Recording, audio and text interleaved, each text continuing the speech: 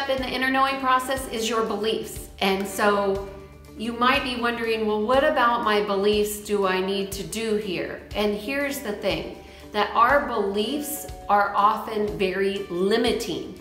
And the inner knowing process is expansive, big, energy, lots of opportunity, lots of possibilities, and yet then we have these inner beliefs that we've been operating off of that may not be serving who we want to be.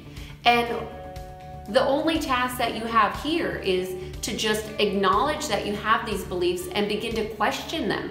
Are these beliefs helping you get to where you want to go? Are they limiting you? Are they constrictive? Do they feel good? Do they feel bad? And start to notice. Know that you can always create a new belief system. You don't have to hold on to something just because somebody told you that's what they believe. This is about raising to a new paradigm and getting in touch with what's really going on inside of you.